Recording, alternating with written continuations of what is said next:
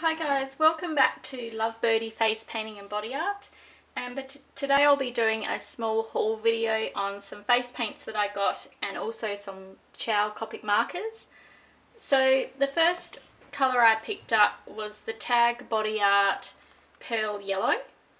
So I got this from facepaintforeverybody.com, which is located in Adelaide in South Australia. So it's a really nice pearly yellow, as the name suggests, and this is what it looks like on the skin.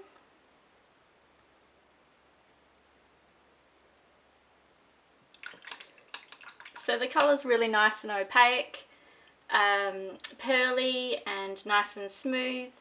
I decided to get this colour because I'm doing a tiger body art painting soon, and I thought a really nice pearl yellow would be better than a regular yellow. I find the regular yellow is really too strong sometimes for a tiger face, so something a little bit softer with a pearl finish I thought would be nice.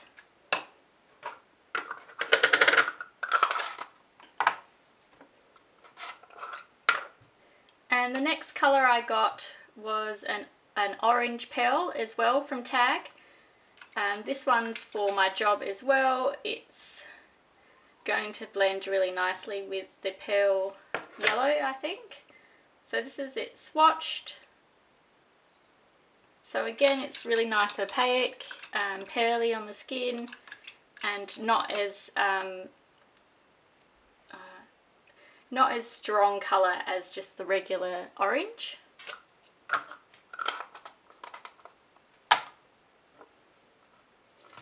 So I also did get the regular orange because I thought, just in case the client didn't want to have a sheen or a pearl look to the skin. So this is what the regular orange looks like.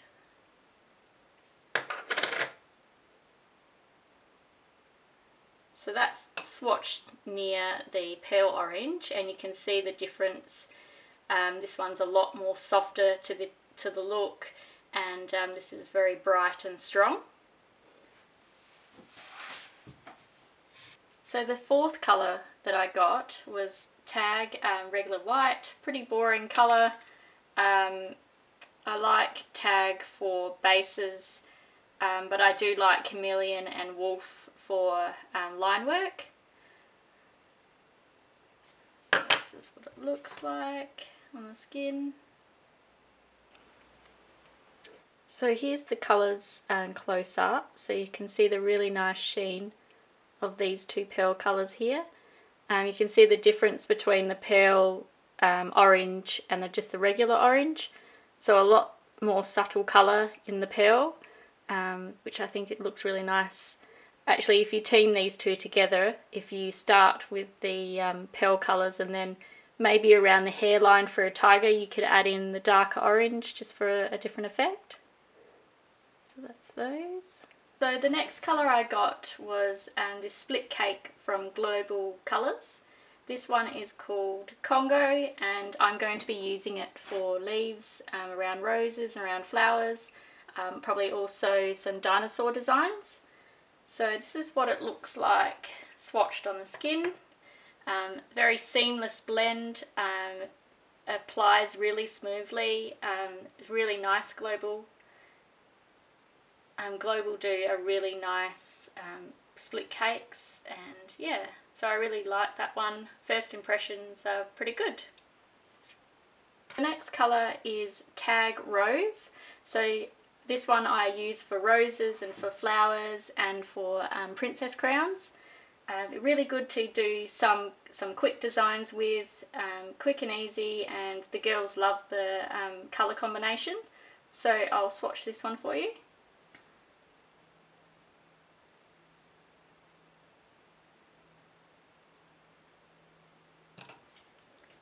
So there's the swatch.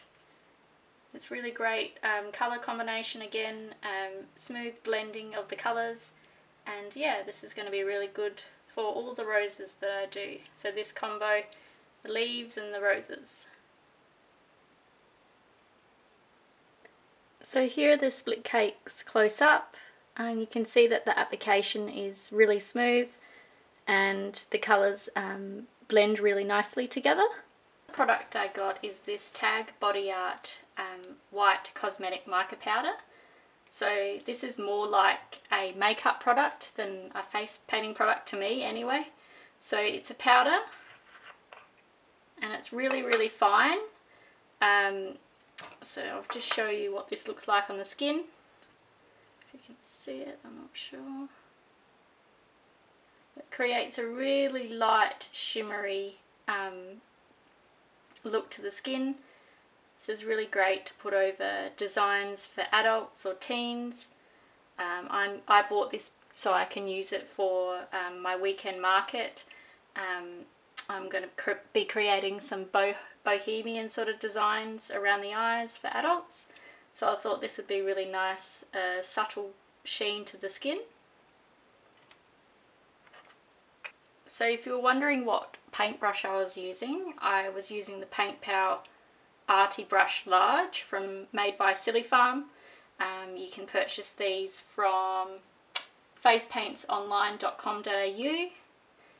If you're in Australia and if you're in America, you can get them from SIllyfarm direct.